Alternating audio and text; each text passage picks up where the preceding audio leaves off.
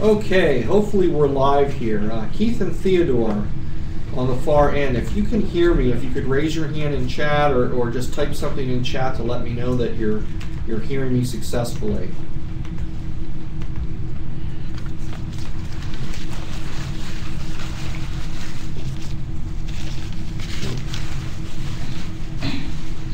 Okay, looks good. Okay, well, thanks everyone. Oh, and we have Jackie Ritzko that just joined in as well. So, Jackie, I don't know if you're at the point where you have your audio up and running, but if you do, if you'd raise your hand or just type something in the chat to let me know that you're on and you're hearing for us. Okay. So, thanks. Wow, this is great. Thanks everyone for coming, and I really appreciate the folks that are coming in from outside the university. I know some of you tried to register for it with a Friends of Penn State account, and that system's not set up to do that, so I learned something new about that. But anyway, I'm happy to have you here. For those of you that are actually in the room, if you haven't signed the attendance sheet there, I'd really appreciate it if you do it, just so we can kind of keep track of numbers and so on. So I promise I won't spam you without due cause. So anyway, I'll talk a little bit about the Kingdom of Loathing, and I actually got into Kingdom of Loathing about 2 years and 2 days ago because I just got my 2nd year anniversary present from the game, which is kind of interesting. It showed up as a pair of some sort of special pants that give you special powers, so not much. But anyway, Kingdom of Loathing, I'll talk about that a little bit, and I also wanted to talk about Richard Bartle's game player types and why I think Kingdom of Loathing really is an exemplar, perhaps not of a game that you personally would like to play, but of a game that embodies its player types and therefore appeals to a large audience. So, Kingdom of Loathing is just a very silly game, and that's why I put the little stick figure up there. They use really primitive graphics, and there's all sorts of parodies in the game in the text.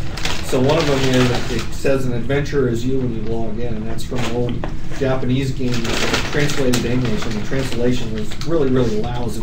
So, anyway, what is it? It's a very simple turn-based game. So you sign into Kingdom of Loathing, and you're given 40 adventures a day. And as you can kind of see from the graphic here, it's very simple hand-drawing images, stick figures, and so on. And a lot of people will get to Kingdom of Loathing and they look at that and they immediately turn away from it because it's obviously not Mass Effect 2. It's not a virtual world or anything like that. It's very simple and primitive. That's not where the strength lies. Yeah, Theodore, the shuffling should have stopped at this point. It was people getting their stuff out of their brown bags. So you get 40 adventures per day, and you can actually increase that by eating and drinking food. And some food will give you 1 or 2 extra adventures, and some will give you up to like 30 adventures, depending on the adventure. And adventure is basically a turn.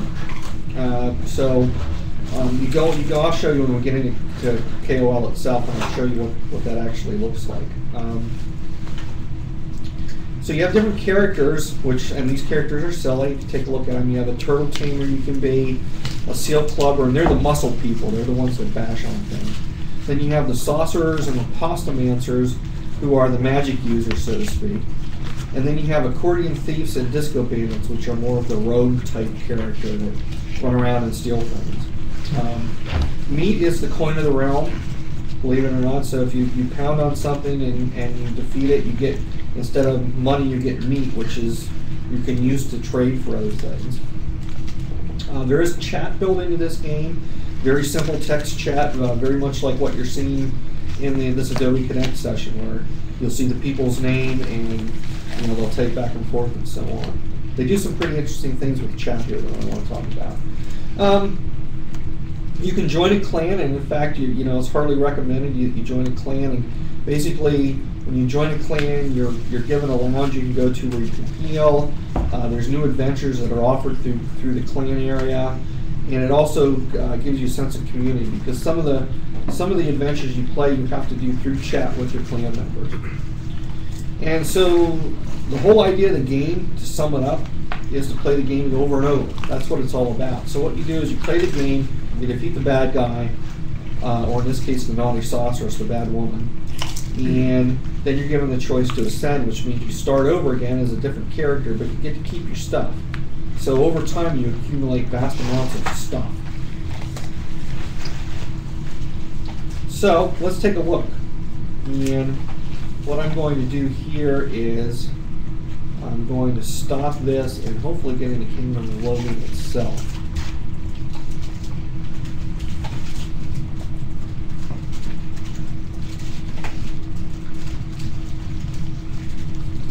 Let's see here.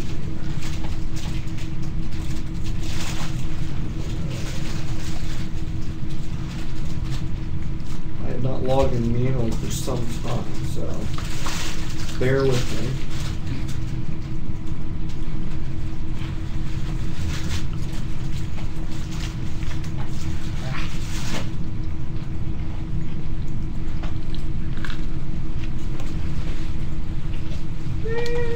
Remember the password?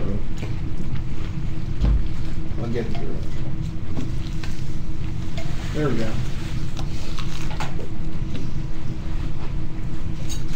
So, for folks on the far end, again, I just want to make sure you're seeing the screen.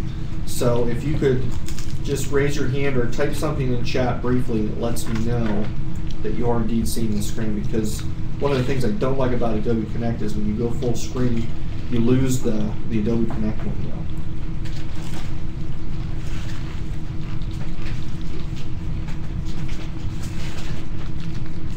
Okay, thank you, Keith. Okay, so here we are on Kingdom of Loathing. Let's just take a look at the screen layout for a second. If you look over on the left, you'll see there I am, Brett the Bold, right down to level 30 pasta manager, which is actually quite high.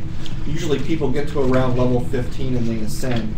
I stuck around this time because I wanted to go into some of the higher level dungeons, and the only way to get there is to build your levels up. But you can see I'm a pasta manager, and there I have my pasta spoon and so on. I have 3 different stats basically that you work with, which muscle, which is how hard you can hit, how many hit points you have, mysticality, which has to do with spell casting, and your moxie, which has to do with leveling up and how effective you are at stealing things and so on. Moxie is kind of a weird category. So then I have my hit points, and of course I'm at 390 out of 825, so I'm about half. There's my magic points, or they could be muscle points, mysticality points, or moxie points, depending on what class you play.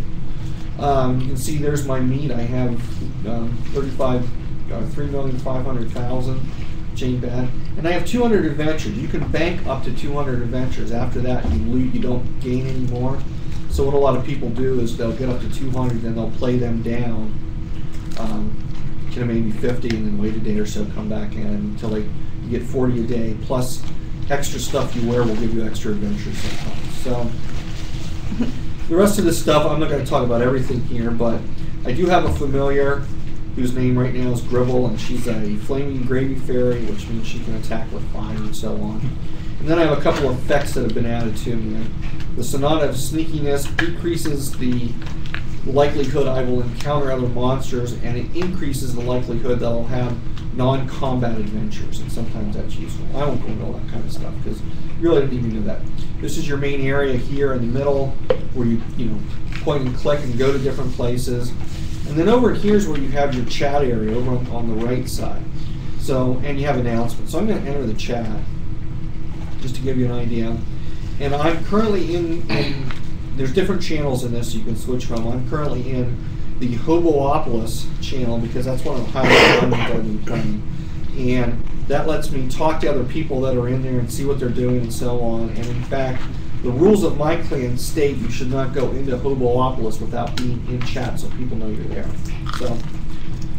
So let's just poke around a little bit. Let's go to Seaside Town, which is really pretty much where you start. And you'll see here, what you usually do is you go to the Council of Loathing that give you the main quest adventures, but there's all sorts of side quests too.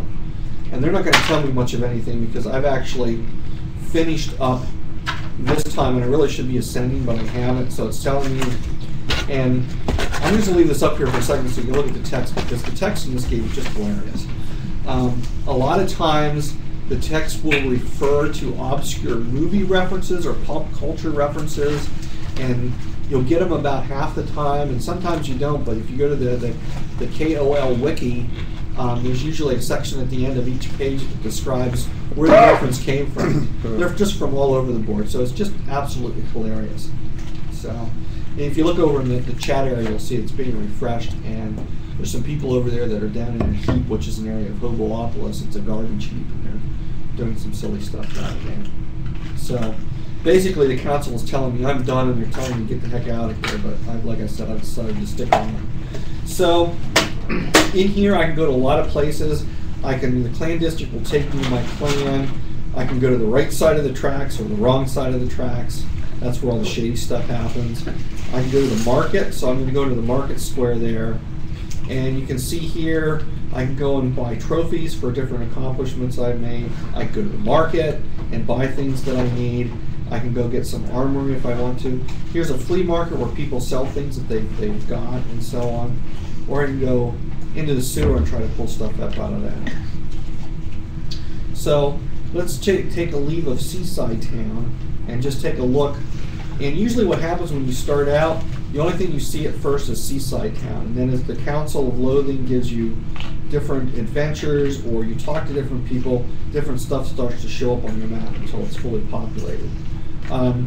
So here's your campground where you can go, you can rest, you can put different things in there and so on. The big mountains, let's go there. You can see here, I have Mount McLarge Huge. I have the valley beyond the Orc Chasm. All sorts of silly places I can go. The Hall of the Legends of the Times of Old. You kind of get the idea. It's very, very silly. Mount Noob is actually where you start when you've never been there before. Noob is a common term. But anyway, if I go to Mount McLarge Huge, there's adventures I can do here. I can go to the lair of the Ninja Snowman. Now let's just go there and I'll play an adventure. So take a look. Ninjas are as cold as ice and willing to sacrifice, willing to sacrifice your love. I don't know if you've ever heard you're as cold as ice, willing to sacrifice your love. So there's all that kind of stuff in there. So I'm going to attack him. And, oops, I fumbled, so I lost 11 hit points. And I'm going to attack him again. And I've just used one adventure, or one turn for the day. So you see I went down from 200 to 199. So that's basically how an adventure runs. And sometimes you get things from people, they'll drop things, sometimes they don't. So let's go to the ACP. And I'm fighting a Not Yeti. And I'll hit them. And there I got some Yeti fur. So one of the things I can do with the Yeti fur is I can go down to the trapper's cabin and I can offer to trade the Yeti furs that I have for different things. And then depending on the character class I'm in, I can make things. Like if I am a turtle tamer, I can take the hippopotamus skin and make a helmet out of the hippopotamus skin and so on. So, just to show you a few more things, I think you kind of get the idea here. I can go to these different places. I can go to the District Woods, and I can interact there. I can go to Whitey's Grove, or the White Citadel, or the Spooky Forest, or the Hidden Temple, or so on. I can go to the Mysterious Island of Mystery. I can go to the Desert Beach there. And the Lair of the Naughty Saucers is what shows up. She's the main bad character that you eventually end up defeating. You go there and fight through a series of adventures. That eventually shows up, but not until you're about level 13 or so. So there's that part of it. You can see up here there's all sorts of different things you can do. You can take a look at your latest quests that you have. You can take a look at the quests you've completed. And you can see they all have silly names and everything. So there's all sorts of quests that you can take. Other things I've accomplished this particular time around. I've run 14 trophies, I've collected familiars, I found the Dolphin King's treasure, etc., etc. So that's one part of it. But that, if you just played the game and just did that, you're only scratching the surface of it.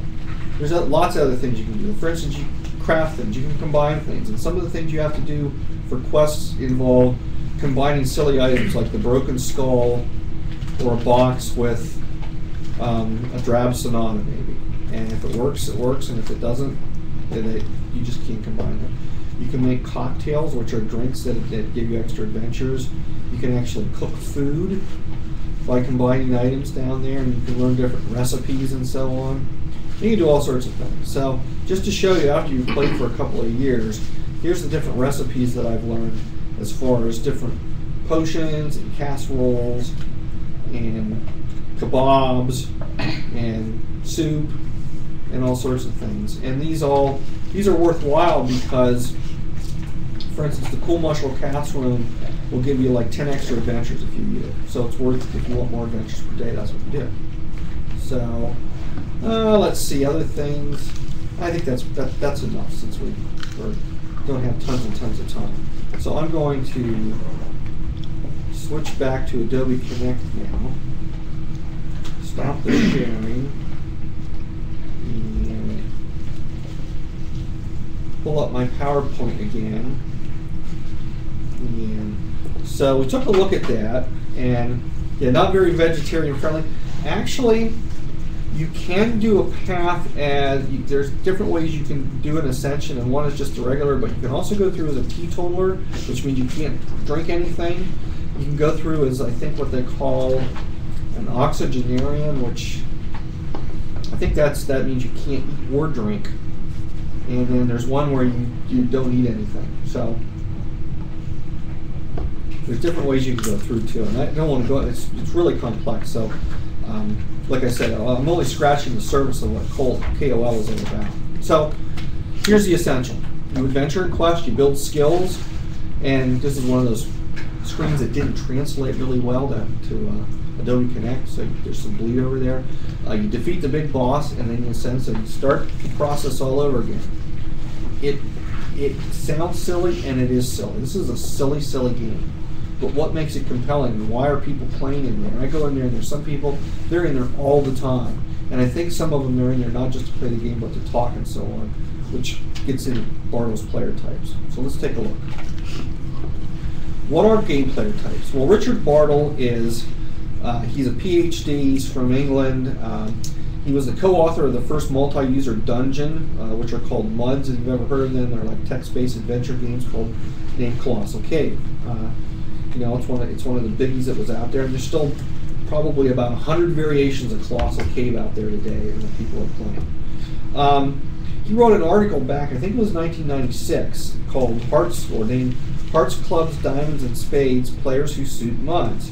And I think he really touched on a very important thing for educators to consider when they're developing games. Regular game developers too, but for educators, since we want to keep the game fun, I think it's very important. The URL is there. I have uploaded my PowerPoint, and at the end of that I will share it with all of you, so in case you were furiously scribbling, you'll have the PowerPoint. Anyway, if you type in Richard Bartle and just type in MUD on Google, this article will come up. It's a high-level pop.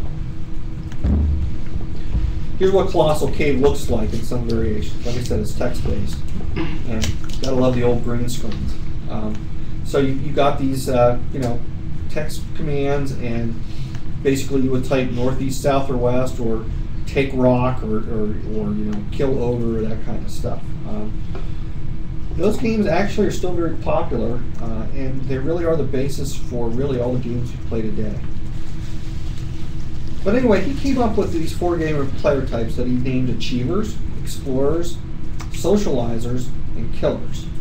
And each one of these looks at a game from a very different standpoint.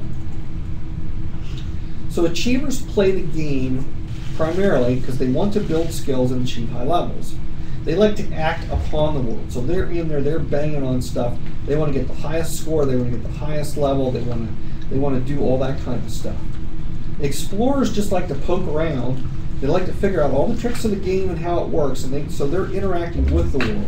They're the ones that will go into the 54th level of a dungeon that no one's ever been into before, not because there might be something really powerful there, or give them, lots of gold or anything. It's just so they can say that they've been there and they've explored it, and maybe they can tell other people. Socializers like to talk to other people. They like to talk to other people about the game. They also use the game as a venue to talk about their personal life.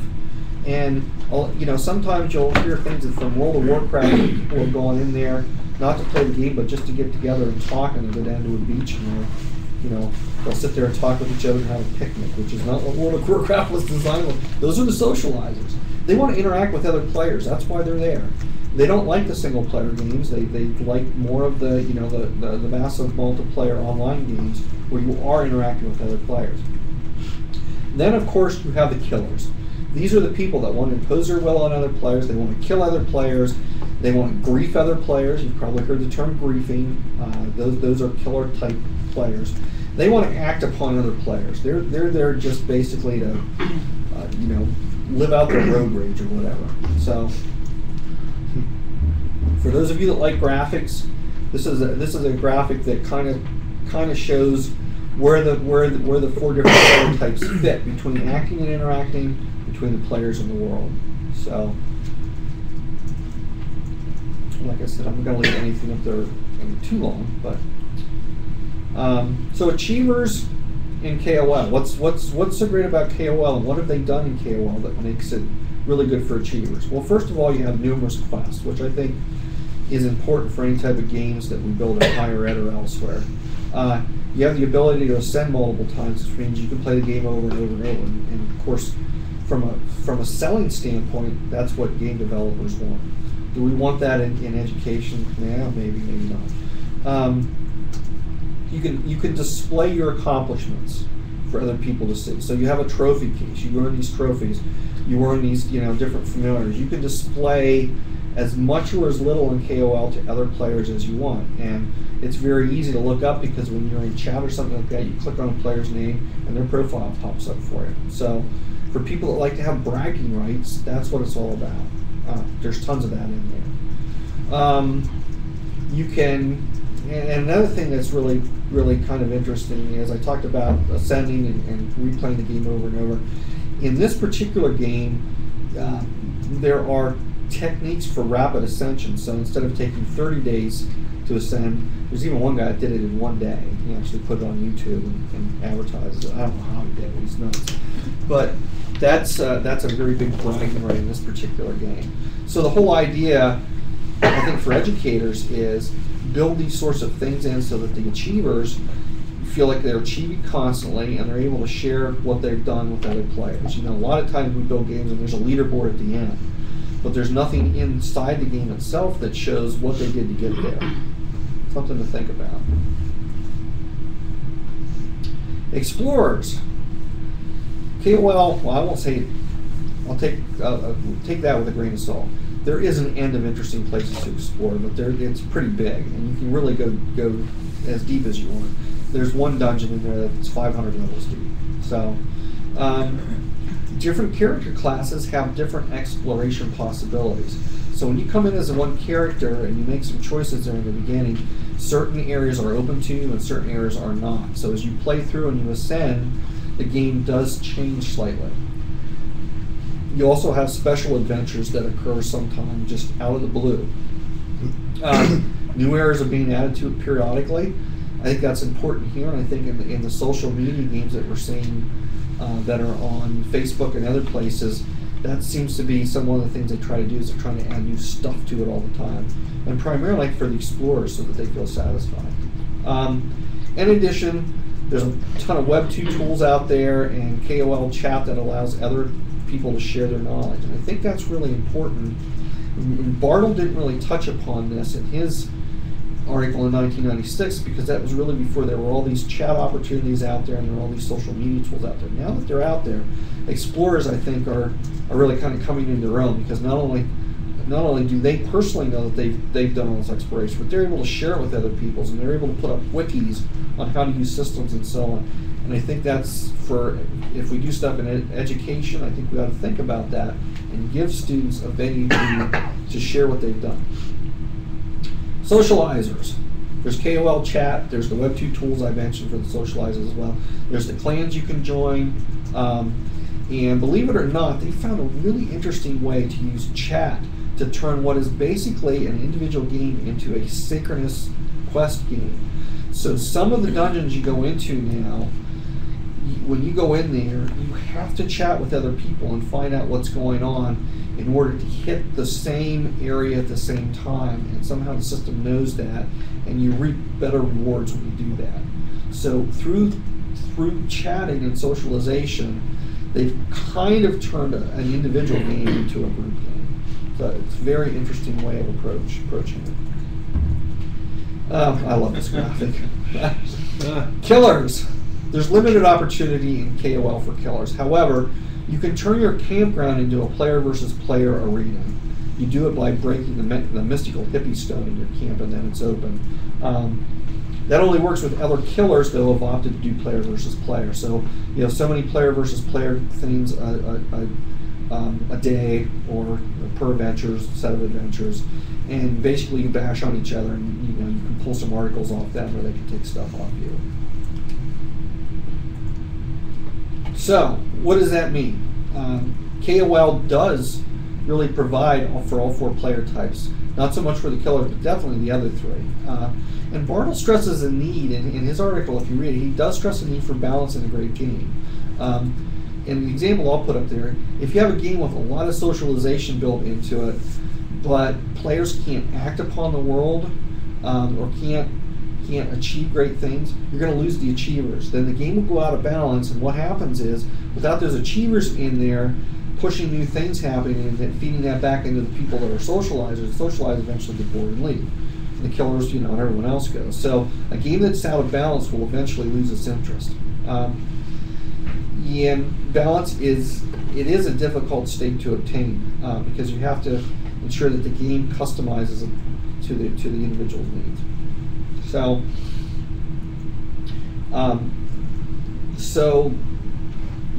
I'm going to pause here and ask for any kind of response from either people that are online or people in the room about any thoughts they have, because I want to talk about possibilities of a KOL-like game in higher ed, just to bounce some thoughts off you. So I'm going to shut up there for a second. Anyone that's online, you either have the option, if you want to use audio, we're set here to hear audio, or you can type it in the chat. It's totally up to you, or anyone in the room for that matter. Does anyone have any questions on what I presented, or is there any thoughts that come to mind? But that was kind of a with the 4 player types, I mean, obviously they're pretty defined here, but I mean, I would gather, playing games myself, that they really, one person could make up all 4 types. I mean, are there any kinds of, because it just seems so very, very structured. But obviously you can have someone who is an achiever and someone who is and people that actually, you achieve things by being a killer or whatever. So I mean, I guess it's common that even though there are the 4 player types, that really those 4 types could actually be like one person or. Yeah, and in fact, if you go to gamerdna.com, there's a test you can take there to determine what your player type is. And you don't come out as 100% achiever. Right. You come out as, I'm 60% explorer, maybe 10% killer. Mm-hmm. And I'm just thinking back to what I did. That's pretty much, I came out very low on the killing end, but high on exploring. Just something like your Myers-Briggs score. It's very similar to a Myers-Briggs test. So yeah, I mean, these are boxes that we try to put around concepts so we can define them. But in reality, you're not a pure achiever. You're not a pure socializer. You're a mix of things. Right. Yeah. I'm sorry. The second part of that is the one thing that I've noticed lately with games is getting to the achiever aspect of it, is that they are putting achievement scenarios into the games. Like you either, like on the Xbox, you got like your gamer score, or the PlayStation, you have trophies. Now I know that's a console is different than this, but again, that added factor where I never really would have considered myself kind of an achiever. I would have been someone who would like to go in and fight, maybe check out the world, and that would be it. Once I've done what I feel like I want to do, I'm done. But now that like I've seen that like that achievement issue is a real draw. And if you actually reward, or like you said, like you're saying about showing trophies or medals or whatever, that is a huge draw. And like there's even the thing now, and I apologize, I forget what it's on, where people can be the mayor of certain areas. Foursquare. Yeah, you know, like I had no desire to play that until I heard, you know, like interested in that until I heard like you can actually, you know, usurp people and take over, you know, like someone else is the mayor, but if you go visit that place so many times, you can actually kind of knock them out of power. Like I mean, killer. Yeah. So I mean, but the thing, it's like that would draw me in, and that would make me want to do it. Sure. Yeah. So I mean, it's just something new that I've really seen that there's a huge emphasis on it. Like, so I guess the question out of all that is there a kind of a hierarchy of those four gamer types? Like, are they all just kind of coexist, or is there like, okay, like achievers is number one, you know, killers is number four? I don't think Richard Bartle intended it that way as far as a hierarchy. I just think he was trying to define the players. I've never read anything that defined it as, you know, number one, number two, number three, or anything like that. They coexist, and in fact, none are more important than the others. Right, and indeed, he says you have to have all four types. You have to have affordances in the game for all four types. So, you know, you're talking about like achievements and so Yeah. on. I'm not as much of an achiever, and I'm more of a goal-oriented achiever. So there's some people that will come in and I think play a game just because they want those 50 trophies. Right. I'll come in and I'll look at it and say, if I get that trophy, I'm also getting this really powerful sword that will let me do something later on down the road. So I'll do the achievement for the reward as opposed to doing it for its own sake. And I think there's probably ways to divide people up like that. Really? See, I'd say I was the opposite. Like, I've done things in games just to get that achievement that I could care less about, you know, just because I've become, you know, what they call trophy whores now. You know, because that's, but I mean, because that's what it's all about. Yeah. But it is, again, increased my interest in playing, has increased the replayability. You know, so that's why I was asking about the hierarchy, because to me that is, you know, like I would say that's my number one reason for playing. You should go to Gamer DNA and try that out. And then they actually even give you an embed code. You can so embed it on, like I have it on my blog site. You can embed what you show up as, and it's kind of neat. So, and there's a couple other tests they have in there too that are game related too. So very cool. But yeah, I see where you're coming from. I mean, I know some of the older PlayStation games. Some achievements were horrendously difficult to get. Your reward at the end was you got an extra 5 seconds of video at the end of the game that somebody had already posted on, you know, YouTube or something. So why would you go to this extra 20 hours of work to get that achievement? But people do it for the achievement's sake. Well, and the other thing is that also you can now, you know, you compare what your friends are doing in the same game, and like it becomes a competition. Absolutely. You know, and so again, that's the other side of it, and that's why, like with Alan Rue and I, we're always like competing with each other to see who can get the most trophies. But see, that's a combination of not just achievement but socialization. Exactly. Yeah. So in that case, you're bridging that gap between the socializers and the achievers. So it's interesting in the marketing world. Foursquare is actually I'm hearing more and more places like coffee shops and such using it, like extending the game and saying, like, if you're a mayor, as long as you're a mayor of this, you get a free coffee every day. So they're kind of extending the game and creating something for achievers who want to play it, want to look at it as a game. And I've never thought of it really as a game, Foursquare, until I read about that. That's interesting. Yeah. Well, it's interesting. That doesn't have much to do with this talk, but the way they're taking these social games and extending them into the real world, right? That's pretty interesting. Mm-hmm. I mean, so where does the game end? Right. Brett, do you know what kind of backend's involved with the game? It looks like it's mostly PHP, JavaScript, PHP. From what I could tell, I do know they have about 8 servers, so they have some sort of load balancer that directs you to the right server and so on. They generally have, it looks like they have about 1,200 people playing it concurrently at the most, so it's not huge numbers. That's about as much as I could tell you about it. Yeah. So, but the technology behind it is not, you know, it's nothing cutting edge for sure. Just a lot of information to keep track of. It is a lot of information, and like I said, there's thousands of objects that you can acquire, and they each have their own properties. And There you have rare items you can find and ultra rare items that only come up once in a blue moon, and just ways you can combine items to make, buy 2 or 3 items and making a new item. So there's all that kind of stuff going on in the background. They didn't build this overnight. I think they started in like 2003 or something like that. So, and they keep adding to it. And it's very interesting, the revenue stream that they use for this. You can play for free, but if you want some of the higher end familiars that have a lot of powers, or you want some of the higher end objects, you go to their website. You can make a donation, and you can do $10, $20, whatever, and then they give you a little token that shows up in the world, and that's a special token that you can use to purchase those things, and only that you can't purchase them elsewhere. So that's, and you'll find that people will do that. There's the players that are really into it. They probably sunk $200-300 into this game over a period of 4 or 5 years.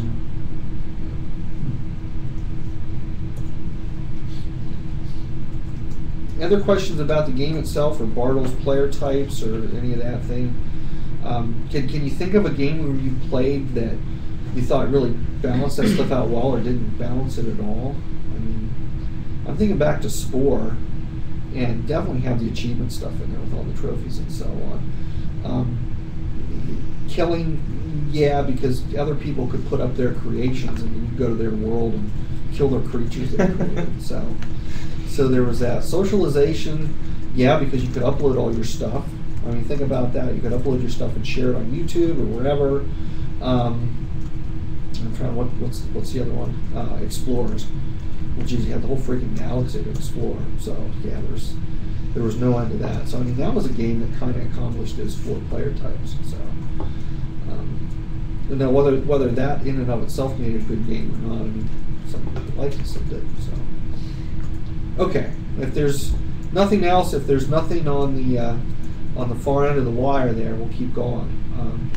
I've been thinking for a number of years about a KOL-like game for college students, and the reason I say that is it's fast-paced, it does poke fun at the status quo, it's a casual game, and you really only can play it for a few minutes a day.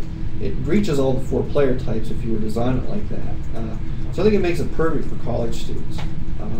And what I was thinking about was, you take a look at educators who strive for products and situations where the technology adapts to the user's needs at the moment. I mean, that's really the goal of education technology. We want personalized education, and we want just-in-time learning and all that kind of stuff, because we know that works.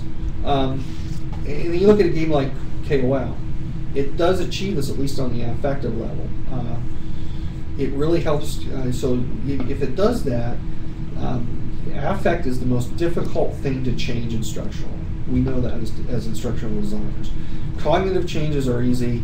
Psychomotor skills, you can train for them and you can objectively observe them. But affective changes, where people choose or they judge or they request, those things are hard to invoke change in an individual. They're hard to measure. But if you can do that, motivation, intention, and your desire to accomplish things, that all goes up.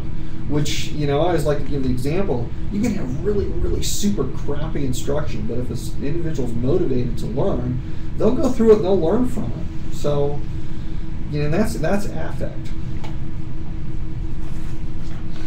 So I was thinking, what if you had a game, and there's some people in this room thinking, oh geez, not again. What if you had a KOL-like game that introduced students to the university? Each college could provide information on the college and have adventures that could occur within the college.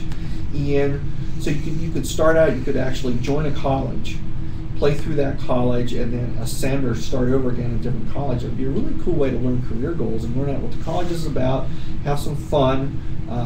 You could actually tie achievement to real physical rewards like Penn State t-shirts or discount cards or something like that.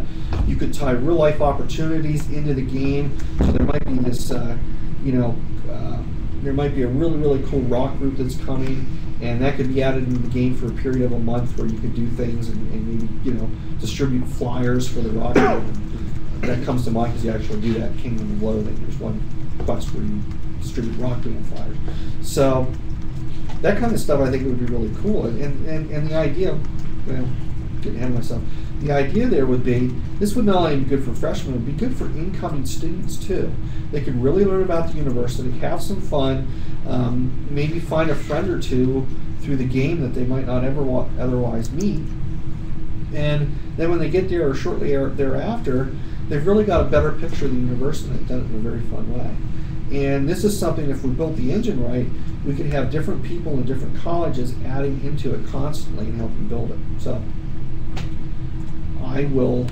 we're at 20 out, so I'm going to stop there, and I'm just going to open it up to discussion about Kingdom of Loathing, player types, that idea that I had, or any other thoughts that might come to mind.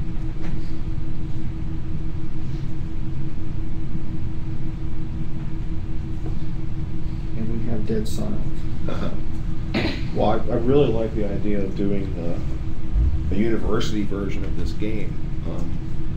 I think not only for incoming students, but it might make Penn State seem more attractive to prospective students as well. It'd be a good way for people to learn and find their way around campus also. Yeah, or at least find out what goes on in a particular college. Right. You know? And maybe even, you know, put in some silly things about some of the professors that are there. That are, you know, new or old doesn't matter, but so that people could kind of get a feel. Familiars. Yeah. Yeah, we could have the squirrel could be a familiar, or this squirrel, which for those of you that are on Penn State, we have a advertising campaign that they advertise one of the Penn State squirrels that are always running around. So, but yeah, I mean, I think the idea is really kind of cool, because even here at University Park we have these underground tunnels that nobody knows about, which would be kind of cool. So people would know about them, the dungeons. We have all sorts of stuff that goes on, you know. So, it's just a thought. And what I like about the idea is it wouldn't be something that a single unit would build. It would be something that the community, I mean, some unit would have to coordinate the efforts, but I would think DUS would be the leader in that. I think they would be a main player, absolutely. Yeah, because those are kids that come in and don't really know what they want to do. And so they need to explore different things. So it'd be perfect for them. The other thing I was thinking, and I didn't put this into the presentation, but a lot of times the game comes out and then the community builds up the supporting structure around it. And lately it's been wikis. So KOL has this wiki that has every adventure in it that you can see and with the description and everything. What if you reverse engineered that and you said, let's build the wiki first, populate that out, and then build a game based on what people have put into the wiki? That's another thought that I had. And that would be a way to involve the community throughout Penn State or wherever you do it, involved in the actual design of the game up front. You could get the stuff in there and hash it out and argue about what should be in there and all that kind of stuff. And then when you say the wiki is complete, at least enough to the point where you build it, then you build the game off the wiki instead of building the game and then adding the support structure around it. Crazy idea. What is it that draws you to Kingdom of Loathing, Brett? Because I know, and anyone who's played it can answer this question too. I mean, I'm a huge gamer. I've tried to play this and a lot of the sort of Facebook games, Mafia Wars and Foursquare and all that kind of stuff, and I get, you know, a day into it and it just doesn't keep me. And I'm thinking, especially if you're trying to appropriate something like this for education, like what is it that sort of keeps you coming back for more? Probably the first thing, and I know that you like to play the really involved games, so that and we've talked about this before, I don't have time to play the 8-hour games anymore. I am playing Fallout 3 right now. It's killing me because the time it's just killing me. These type of games, you go into them, you can play them for like 10 minutes a day, and you're done, but you play them over and over, you know, you keep going. And I think that's one of the main draws to me. Kingdom of Loathing in particular, when it wasn't until I played through it and I had ascended one time when I was back in that second time did I realize how deep the game was. This game, it's like an iceberg. You know, you're only seeing the tip when you go in and play for a day or two, and it's like maybe you're only seeing, they say 10% of the iceberg. I think you're only seeing like 2% of Kingdom of Loathing if you play it for a couple of days. It's huge, and there's a huge community around it. I actually don't go in through the web anymore. I go in through a Java-based program that's called KOL Mafia, because they have Mafia Penguins in KOL. And it actually helps me organize things. It's very similar to World of Warcraft, where you can put all these add-ons in to customize your experience. So, but the bottom line is that particular tool helps me maximize my time even more, because there might be a day where I just don't have time to play, but I can go in there, I can say, I want to go to this area, I want to play 40 adventures, and then stop. And so it does it automatically, and then I'm doing whatever I'm doing, and I've done my adventures for the day. So I think that's part of it. Part of it also, and I didn't pick this up till later on, is I've gotten to know some people really, really well through playing this game, through going down to this Hogolopolis and playing through these clan dungeons, as they call them. And I've met people, and we've talked about stuff, so I've gotten into the socializer part of me, which on my profile shows up as weaker, but yet through this game it's actually encouraged me to be more social and so on. So that's just been a really strong draw for me too. But again, I didn't get into that part of it until after I played the game for at least a couple of months, because I didn't really need to do it, but I got to the point where I had to. So that's probably some of the bigger draws for me. Time commitment and being able to socialize and do things that I normally wouldn't do in a game. So I don't know. I mean, it's not a game genre for everyone. You know, that's the other thing. And educators look at. We say, well, games are cool. Well, not everyone likes every type of game that's out there. I mean, there are different genres that you're drawn to, and how do you accommodate that? You can't, but you can accommodate player types in any particular type of game. I think that's the point that Bartle was trying to make. So you might not like Kingdom of Loathing, but if you're an explorer, you might not like the genre of Kingdom of Loathing, but if you're an explorer and there's nothing there for you to do, it might be enough to keep you involved. Now, commercial games, who cares about that? You're going to buy what you like and what you don't like. But for educators, if we go into a class and say, here's a game, you're going to play it, and we know that probably 25% of them are going to love it, and 50% are going to be okay with it, and another 25% are going to say, I don't like games, or I don't like this particular game. If we balance that out enough, maybe we can pull that 25% along enough so that they actually have a pleasurable learning experience. And that's what I got out of Bartle. And we have a comment online. I have to admit, I'm not a gamer. I'm more interested in theory behind gaming than actually playing itself, but it's serious games that teach critical thinking to catch my attention more. I agree. Any of the games that are out there, even some of the simple ones, there's a lot of critical thinking that goes on in them, and that's sometimes difficult to quantify, but it's there. Is maybe the terminology for something like Kingdom of Loathing being called a game kind of a misnomer? I mean, it is a game, but like you said, there's an educational component to it, and it seems like that just that term game might turn people off, but there is so much more to it. Yeah, I think one of the reasons they came up with this term serious games was to try to reach those people that were, decision makers, to convince them that games were okay. Mm-hmm. When I designed stuff years and years ago, we didn't call them games, we called them practice activities. And it was just semantics. That actually sounds worse than games. Well, but that particular audience that we're trying to reach liked that terminology a lot better than games. So I mean, just something, I don't know. I don't know. Games, I think, because I think, the general thinking of what a game is a silly time waster.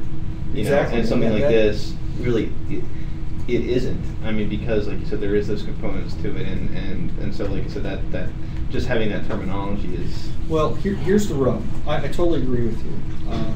And I totally agree that there are people out there that don't play games that think games are silly. And really, in order to understand what goes on in these games, you've got to play them. You can't just play them for 10 minutes. You've got to play them for a long time until you start seeing what I'll call the affordances of the game for educational purposes. It takes a while to get that. Unfortunately, that the people that make decisions a lot of times don't play games. It's just not their lifestyle. They didn't grow up with them. They certainly don't have time now. And so in a lot of cases, it's a hard sell. It can be a really hard sell. The flip side of that is fortunately, there's enough sound empirical evidence coming out of places like Madison and other places now where there's empirical research and there's articles being published in the higher quality journals, the journals that are harder to publish, and that people are starting to pay attention to it. So we have younger faculty coming in too that I think because they play games, they see the value of them a lot more. People my age and older that they think of computer games a lot, so they think of Pong and stuff. Yeah. Folks, we have about 10 minutes, but is there anything else you want to talk about? Any comments? It might be interesting to say by game design, this game is about social change. I don't know if I've heard that or not. Social change games are really interesting. I played one called ICE. Something or other, but it was about immigration, and put you in the role of a person that was in the country illegally, and it's really trying to show that the immigration laws are not fair, I guess I would say, and very interesting. So social games for social change seem to be on the rise too. There actually is a course taught here at Penn State that, when I came back as a student, as an adult, that it was game development, and we did spend a large portion of the class discussing serious games. And, anything from the rhetoric to what it's trying to teach and who it's trying to reach in the audience, and it's trying to break that mold of games are just silly, fun time wasters, that you can actually send a message or you can teach through it. And there's a book, I'll have to find it and send it to you, but it's a very interesting book that talks all about serious games. Sure. I'd always like to, or send me even just the title of it. So I can look it up. I actually have it at home still. It was cool. Worth keeping after the class was done. Well, I think games. Why should games be silly and fun? But that doesn't mean they're time wasters. It doesn't mean you can't learn from them. Why shouldn't education be fun? I'll just throw that out there. Okay, folks, if there's nothing else, thank you very much. We are running these brown bags now. It's usually the third Thursday of every month. Next month we are doing one on March 18th. Is it March 18th?